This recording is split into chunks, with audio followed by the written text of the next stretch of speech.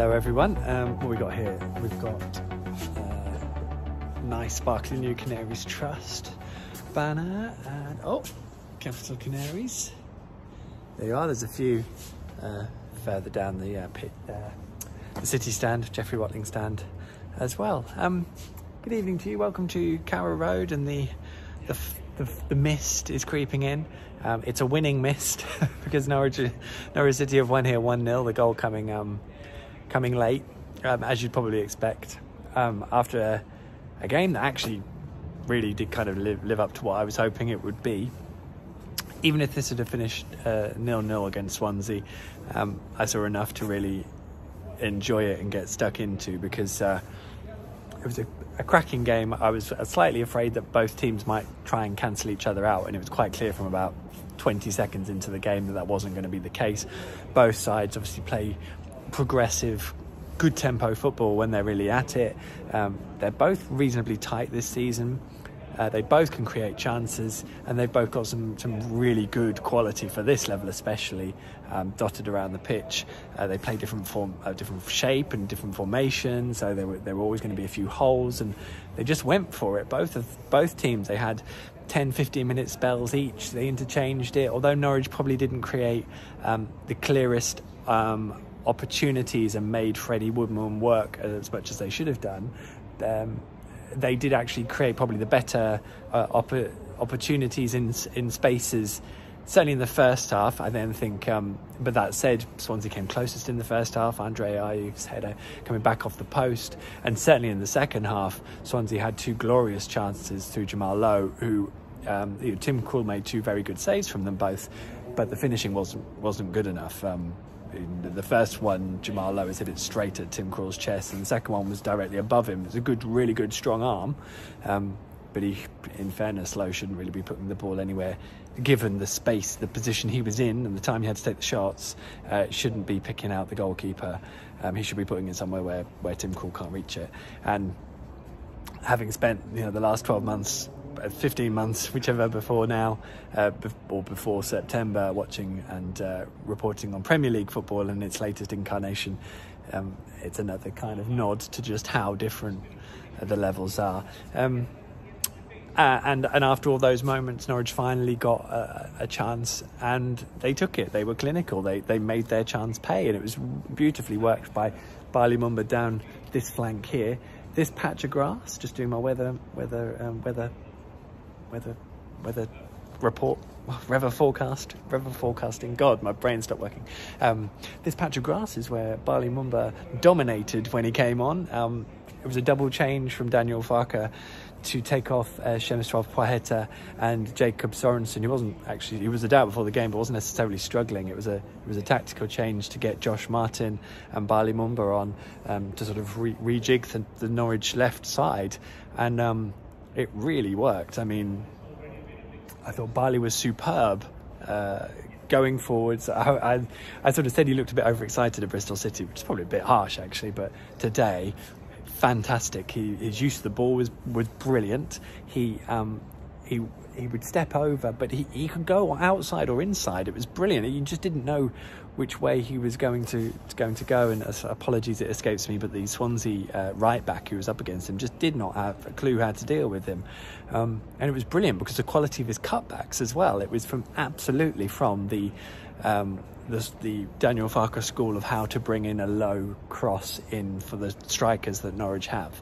Obviously there's an unpredictability there because people won't have seen Bali Mumba playing in that position. I mean, I don't think Daniel Farke has seen him play in that position that much because it was a risk, but just exceptional and brilliant to see. And to be honest, I'd be very tempted to start him next game out if he needed to, but it'll be a difficult challenge up at Middlesbrough, and I think Norwich will know what they're going to get in that, the other side of the international break, and a Neil Warnock team. But what it did do is kind of reinforce the work Bali Mumba has done in the squad behind the scenes since he arrived. There's a lot of promise there, and they really, really like what they've seen, and I think that's what's earning him these chances at a level he hasn't played at before. So or certainly I don't think he played there much for Sunderland. It may have been a handful of performances when in a team that was really struggling. So this is different gravy for him, and that was great. And in fairness, Josh Martin's kind of been overshadowed a little bit by that, but again, he offered a freshness and he kept the ball well, and did okay in what was a pretty high pressured situation to come into, because, as I said, both sides very good. Both sides on this evidence more than capable of finishing in the top 6. I would say Swansea are well up there in terms of what I saw from Bournemouth and Brentford. So possibly slightly over-reliant on Andre Ayew, I think, maybe. Had Andre Ayew had either of those 2 chances, I imagine that we wouldn't have been talking about a 1-0 win for Norwich. But they will be right up there, which of course makes this a fantastic win for Norwich and puts a little bit of added gloss into the goalless draw against Millwall, which you can kind of forgive because Norwich did enough to have won that game, even though Millwall were good and really tight on the night as well. So yeah, I mean, and Norwich have had to do this with a slightly patched up squad. There were quite a few players who were doubts. There were ones who were missing. Ben Gibson neither played today. Todd Cantwell wasn't in the squad either. It does sound from Daniel Farke that none of those are particularly troublesome, and then they should all be back come the other side of the international break, which is obviously really encouraging too. And if Norwich can, it's just however the players who go away cope really with the international break, I suppose. But yeah, it was just a really good game, really, really fiercely contested. There were some great performances in that sort of tough environment. I haven't described the rest of the goal, which, as I said, is Ballymunda's cross. Wonderful little setup from Emre Buendia, and Marco Stiepermann's finish was just purely accurate. It's his first goal since, I can't remember exactly, but certainly the Championship winning season. So towards the end of that, it was a lovely finish, left foot, I think, curling away, just in off the post. I was half expecting it to go wide from our angle, so it's just wonderful to see it ping in off the post. Real piece of clinical finishing and quality that was always probably going to be needed to settle the game, and it did. And that's now a 5th win in 7 for Norwich. They are 2nd, I believe, in the table as things stand, which is how it will be over the next fortnight, which is, of course, great news. And they're unbeaten in 7. So ticking along very nicely. It's a very promising start with players to come back, still, a decently fit squad and all that sort of stuff. So that all does bode really well for what happens going forwards. I think I'm pretty much there, really. It was there was a half-time change from Steve Cooper in Swansea's formation that I thought did actually help them create a few extra chances, but apparently that was a forced change because Kyle Norton had a hamstring tweak. So although Daniel Farke then had to kind of react to that, it's interesting. I'm assuming Steve Cooper wouldn't have made that change at half-time had it not been for Kyle Norton's injury issues. So there we go. Norwich were maybe slightly lucky with a penalty call in the second half, and I have a feeling that Swansea are pretty annoyed about it. Watching it on the replay, I don't know it. I have seen them given, and I did think at the first moment I saw it, that it was a free kick. A penalty. Then on replays, I'm not so sure because I think I can't remember who it was who went down now, but it might have been Bidwell. But it did seem to make a little bit too much of it.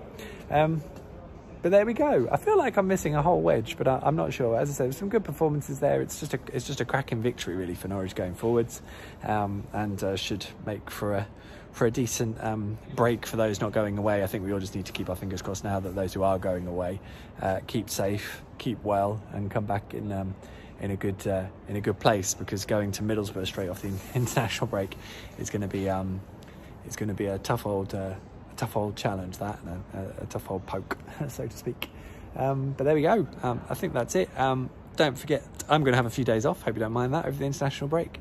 I hope you're all looking after each other and staying safe and well in these strange old times.